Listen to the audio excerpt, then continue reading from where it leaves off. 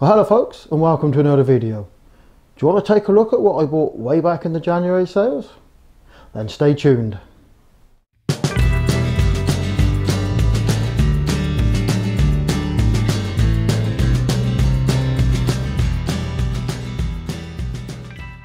So guys, this is what we bought.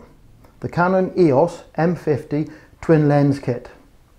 Now before we actually take a look at the camera, just want to point out that this is not going to be a review of all the text and the specs, but we're just going to take an overview of the camera and why I bought it and what I'm going to use it for.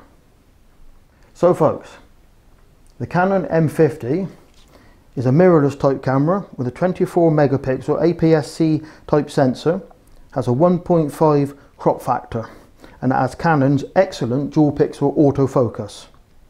Now on the video side of things, it shoots at full HD at up to 60 frames per second. It also shoots in 4K, but when you're in 4K, you get a 2 times crop factor and you also lose the dual pixel autofocus. Now on the camera side of things, it has all the usual suspects that most modern cameras have. It has aperture priority, shutter priority, manual, and it also has a program mode. Now the lenses that come with the kit, you get a 15 to 45 f3.5 to f6.3 lens and a 55 to 200 mm f4.5 to 6.3 lens. So folks, what we're going to do now is take a tour around the camera. So guys, before we actually take a look at the camera, there's a couple of things that I just wanted to point out. Now the camera has two different menu settings, if you like. Has a simplified menu setting and a full menu setting. Now in the simplified menu setting, that's really designed at newcomers and newbies to photography, and basically what it does, it just allows you to get out and take pictures and videos without worrying too much about the in-depth settings of the camera. But what it does do, it doesn't allow you access to certain settings of the camera until you go into the full menu setting. So if you're a beginner to photography and videography, then I would leave it in the simplified menu setting until you sort of learn your way around sort of the photographic art, if you like. Then switch over into the full menu settings, and then that gives you access to a lot of other things. And the other thing I want to point out is that all my other photographic gear is Nikon, so I'm not at all familiar with anything Canon do and any of their menu settings, so this is sort of a bit of a learning curve for me, so you're gonna have to bear with me guys. So folks, we're gonna take a look at the top of the camera first of all. So what we've got here, this here is the on and off button, which you just slide forward and back, and that turns the camera on and off. On the top here, this is your mode dial, I suppose, or your input dial. So you got manual, aperture priority, shutter priority, and a program mode, and also there, obviously if you want to go into the video mode. Now Canon do things slightly different to what I'm used to. Now on the Nikon cameras, it's SP for shutter priority. On the Canon, sorry, it's TV, which is timed value, which is shutter priority, and for aperture priority, it's AV, which is aperture value, and obviously the manual speaks for itself. That's the shutter trip button, and that is the video on and off. Now you can actually configure that to be tripped or switched on and off using the shutter release button, which I've done so. So that's basically on this side. Now obviously there's the hot shoe, there's a little built-in flash gun there folks, it just pops up there, and that's it for this side of the or the top of the camera. One other thing I want to point out while we're looking at the top of the camera, this little thing here, that's a lens lock. So although you can turn the camera on, it doesn't actually come on, if you like folks. What you have to do is slide that there forward. I don't know, I will try and show you, but what you have to do is slide this forward, and then that unlocks the lens. So, and then the lens is now locked. And to sort of completely turn the camera off if you like, guys. You just slide that forward and the lens is locked. Don't really know why they got that feature on the lens. It just seemed a bit odd, but as I said, Canon seemed to go away in their own way. So that's really the top of the camera, folks. What we do now is we're going to flick it around so we can have a look at the actual back of the camera. So folks, here we are at the back of the camera. Not very exciting, as we can tell.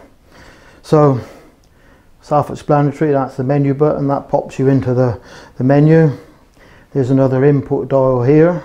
It's like a joystick, if you like, a little toggle wheel, if you like, and that can do certain things when you're in the menu and in the setup. Because it's a mirrorless camera, this is actually an electronic viewfinder. Now, one of the things this camera excels in, I don't know if I can be able to do it easily, but it has a fully articulating flip screen. So let's move it into shot. So there you go, guys, that's a fully articulating screen, which you can do all this sort of thing with, which is great if you're vlogging.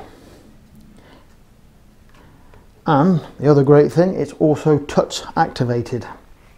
So that's really the back of the camera, guys. So we're just going to shut that down. So you're going to take a look at either side and the bottom, and then that's just the overview finish, guys. So guys, on the right hand side of the camera, under this flap here, I can hold it open there, you see, that's your micro HDMI socket, and there's your USB socket there. Quite a nice little tight fitting flap there, guys. So folks, on the left hand side of the camera we have the all important mic socket under this little flap, which is a bit of a fiddle to pop open actually, guys. As you can see, you need long nails for that, but I will pop it open. So there you go, guys, that all important mic socket. Again, nice neat sort of fitting flap on there. Right, so what we're going to do is just flick it over and have a look at the bottom. Now the bottom is pretty unexciting. Tripod socket there, and there's your battery and SD card under there. I'll pop that open just so you can have a look. So there's your SD card and your battery there.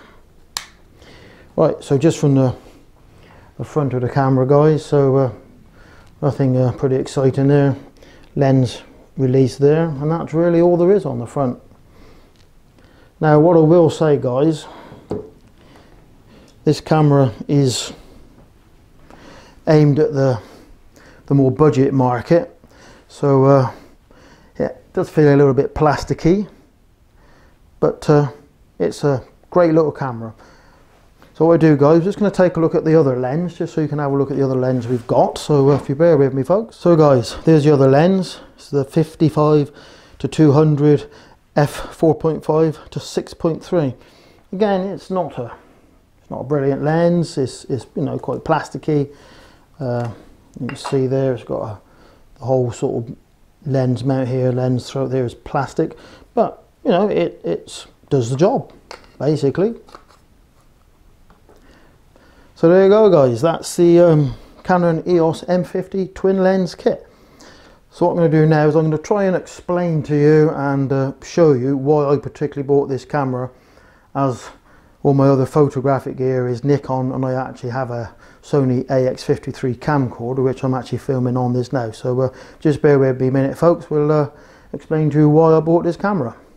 So guys, why did I buy the Canon M50? Well, let me try and explain. I've been looking for a camera that I can use for days out, for holidays, if you like, a travel camera, something that can be easily carried and shoot excellent video and take excellent photographs. Now my main interest is photography, and has been so for many years. I have several Nikon Pro bodies and more Nikon Pro lenses than I can carry. Now my only Nikon camera I got at the moment that can shoot video and photographs is this baby down here, which is my Nikon D810. Well, as you can see, folks, has a big old beastie. So what we have here is this D810, folks. That is the 24 to 70 f2.8 lens with the battery grip on the bottom. So you see that. Now I know the battery grip on the bottom will come off, but reduce the bulk and the weight, but not by a massive amount. But as you can see, this sort of setup weighs about 5 pounds. It is very heavy, whereas that little Canon, I think it's about under a pound, I think, folks. But as you can imagine, trying to hold that at arm's length is it's not going to happen, is it? So I wanted something that I could take on holiday and just for days out. So the Canon is the ideal buy for that. It's very lightweight and easy to use, whereas the Nikon takes great stills, takes great video. Ideal if you want to use it on a tripod, but as a run and gun sort of camera, it's not the ideal, certainly for video anyway.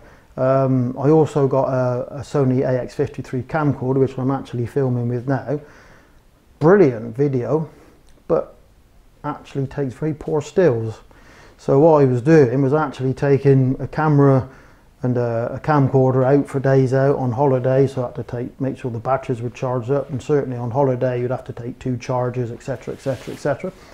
So I was basically looking for something that could be used to do both. So that's where the Canon M50 come in, guys. As you can see, the difference in size between the Canon M50 and this little baby here, it's a lot of difference, isn't it, folks? So that's why I bought this.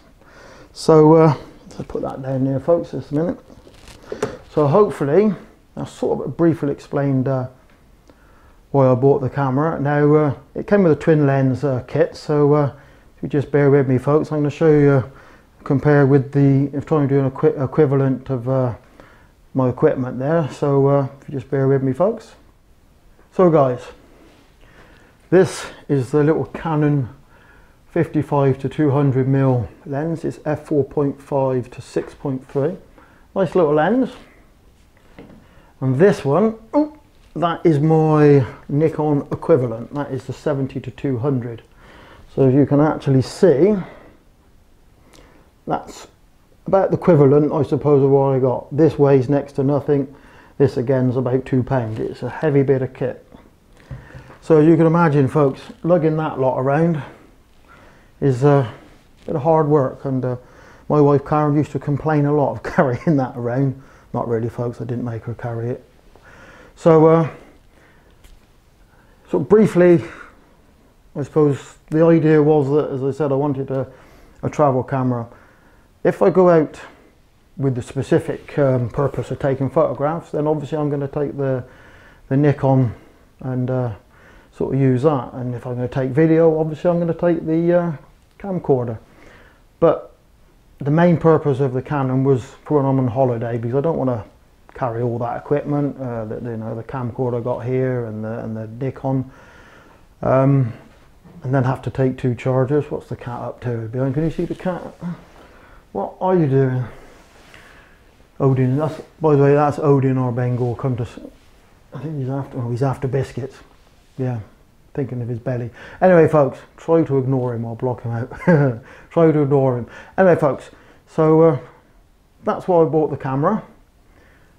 It's an excellent camera, the little Canon. Now I've taken a few test videos and a few test photographs, and so far it's actually performed brilliantly. Now the problem is I've sort of most of my camera, or all my camera gear is Nikon. The Canon is a little bit of a learning curve, so I'm still finding out about it, but hopefully as time goes on I shall find my way around it. So there you go, guys, that's why I bought the little Canon.